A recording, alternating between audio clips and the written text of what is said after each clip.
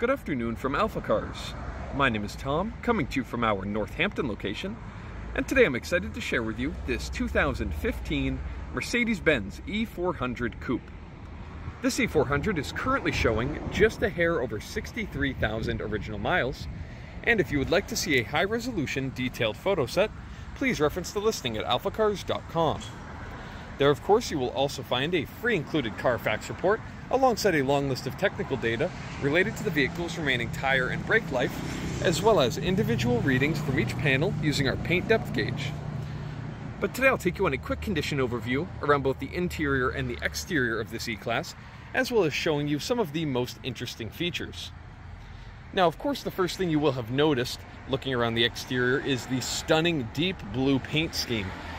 Really accents the car beautifully. You'll find a nice deep blue paint color featuring a lot of lighter metallic content to the paint, and it really accentuates these gorgeous body lines you'll find all the way around the vehicle. Of course, I'll take you really close to the panel so as to look for any dings or dents, any irregularities in the way that light reflects off the panel. And to my eye, making my way to the quarter panel, it all looks really nice. It also gives you a great view of this beautiful styling decision Mercedes made here. I love that body line that carries from the floor all the way up to meet the taillight perfectly, where it's styled just to match. Really nice look in my opinion. You'll see here we also have a lot of this silver trim on the window surrounds, as well as a nice trim piece on the lower portion of the doors, and that carries all the way to the rear bumper here. Speaking of wheels, we're going to look at these 18-inch split 5-spoke wheels with a two-tone finish. You do have a metallic gray or silver paint, depending on how you look at it. And on the outer portion of the wheel, you also have that machine face. It all presents beautifully, and this wheel here in the back is in excellent condition with minimal imperfections. Looking here at the front wheel, it's a similar story. Minimal imperfections, and it presents very nicely. You can see even those Mercedes-Benz center caps are in great shape, and those are usually worn pretty poorly, so it's nice to see. Looking here at the front fascia, you'll find the headlight lenses in great condition with minimal oxidation, no discoloration or scratching there. They do present very nicely. Looking at the center grille, you do have that large Mercedes-Benz emblem, which is actually your radar sensor for your radar-guided cruise control, as well as various other driver safety and monitoring features. Looking here on the lower portion, you have this nice little lip that juts out from the lower portion of the bumper cover, painted to match, and that looks great as well. You'll notice the coupe variant of this generation E-Class actually has quite a bit of differences in styling from the sedan version, and I think the coupe just looks that much sleeker and a little bit more kind of low slung. Everything is designed in a more swooping way. I really think the styling is fantastic on the coupe variant of the E-Class. Really attractive car. So, taking a look here now at the passenger side of the vehicle, again, we'll look really close to the panel, looking for dings, dents, scratches, etc. As we make our way down the panel, yet again, it all reflects very nicely. Personally, I do not see any dings or dents. Looks very nice. Yet again, looking at the wheel condition, again, you'll find another wheel. Let me get out of the shadow here. You can see nice condition on that wheel as well. And the same can be said for the rear wheel here on the passenger side of the vehicle. I am noticing in this lighting a couple of small paint chips that you'll find very minimal, as you can see, but we do like to point these things out. Looking here at the roof panel, you will find a complete glass panel, giving you a full panoramic sunroof with a deployable shade that we'll show you. And then here in the rear window, you can see I have that rear sunshade deployed, and we'll show you the operation of that in just a moment. Now, looking here at the rear of the vehicle, a couple interesting things to note. You can see, first off, these taillight lenses are crystal clear, and they're kind of well styled too. You can see the lighting has a somewhat aggressive design in there, and it just looks beautiful and matches the rest of the car very nicely. Now, one of our technicians here in the shop is actually a former master technician for Mercedes, a very talented tech, but one of the little details he pointed out to me that I'd pass on to you, if you see this little flare here in the right side of that taillight, you might be wondering what that design is there for, and I recently found out that that actually directs the air around the back of the taillight so that in inclement weather, the rear of your taillight won't be collecting dirt or grime, and it actually stays cleaner and water doesn't flow onto that part of the taillight. Very interesting little fact I thought you might be interested to know, because I never knew what that little styling cue there in the taillight was for. But as we know, Mercedes are very particular in all of their design, You can see your E400 badge there with some chrome trim underneath your Mercedes emblem and that 4MATIC badge. Now, of course, the 4MATIC badge refers to the all-wheel drive system fitted to this car, meaning that it's going to be usable 365 days a year, especially here in New England. That is very relevant. Looking here at the rear bumper cover, it all presents well. And on the lower portion, you do have that black plastic lower valence. You do have chrome exhaust tips on either side, flanking a nice chrome diffuser trim just there. All presents very well. But being a Mercedes, just as important as the exterior is the interior. And here we'll find a beautiful complementary color scheme here. You see that dark blue pairs so nicely with this tan interior. Now, one of my absolute favorite things about an E400 Coupe as compared to the E400 sedan are the seats that you get. These seats look much sportier. You can see that aggressive bolstering, and the materials and the interior feel fantastic. These seats are actually rather firm, which in my opinion is a lot more comfortable over long distances and long drives as opposed to a big cushy seat. As you hop in, it's very comfortable. The seat feels like it was formed to my body. Really, really refreshing sitting in the E400 Coupe. Looking at a nice solid thunk when I close the door, you can see all of your seat adjustment controls here. Another view of the door card. This leather that carries across this door card feels fantastic too. It's really soft and supple, and these materials have held up rather well over the years. But the first thing we'll do is hit that nice big start button. With just the key in my pocket, it fires up without any hesitation. Now, if you see that flickering on the screen, that's only due to the camera's effect. As you can see, when I change lenses, it actually goes away for the most part. So no need to worry, that screen is perfectly fine, as is the main infotainment system.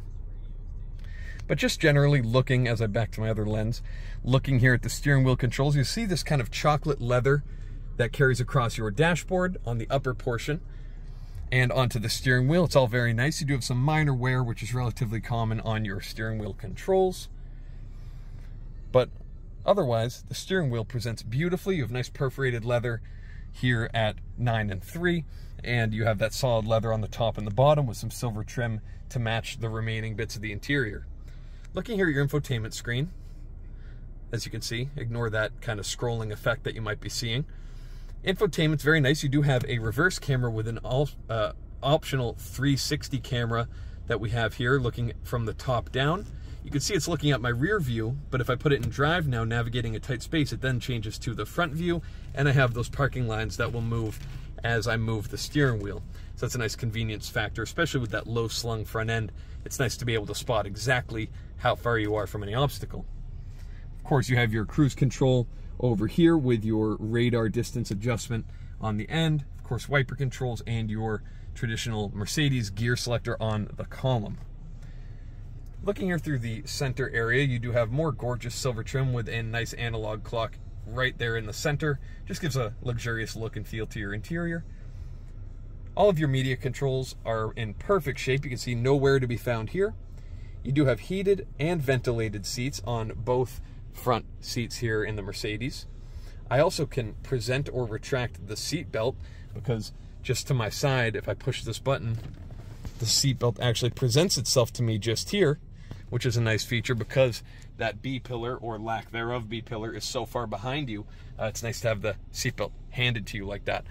Now, this button in between the seat controls and the seatbelt will actually raise and lower with one touch that sunshade, and you can see it happens very quickly, very efficiently, and that works absolutely perfect.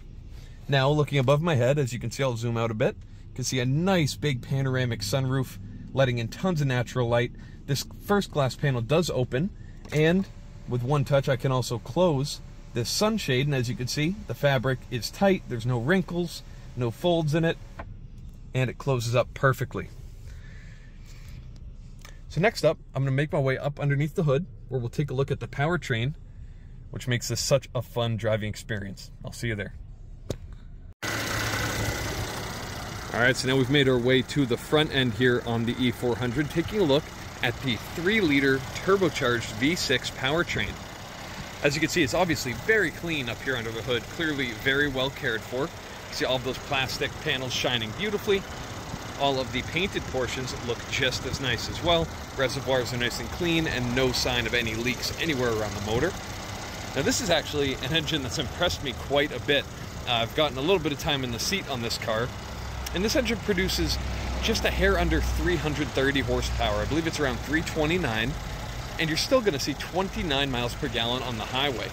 But what really impressed me was the torque and how quickly it comes into the RPM range.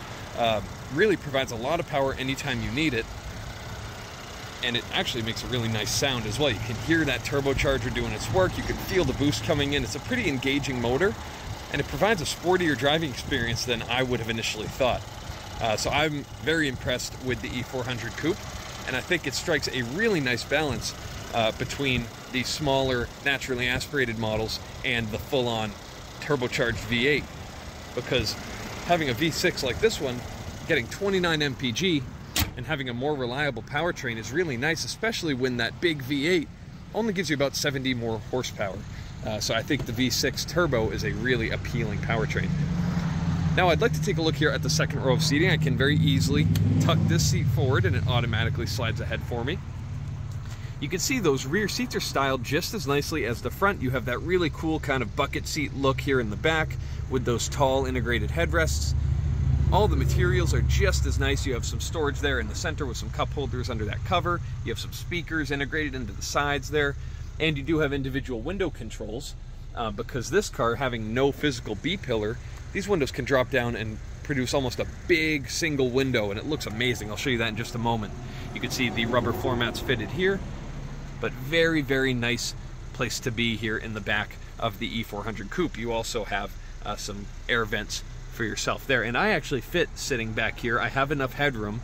It is tricky sitting behind myself as the legroom gets a bit limited. But as I mentioned, we drop these windows down.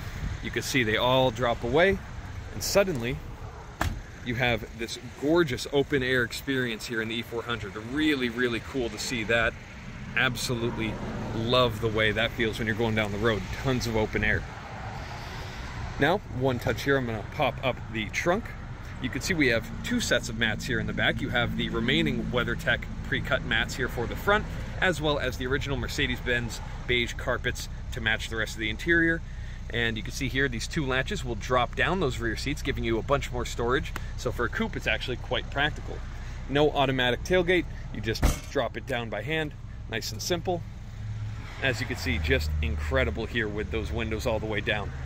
So if you have any further questions related to this beautiful E400 Coupe, please reference the listing at alphacars.com, and there you will find all of the relevant contact information. Thank you so much for your time, and have a wonderful rest of your day. We hope to hear from you soon. Thank you from AlphaCars.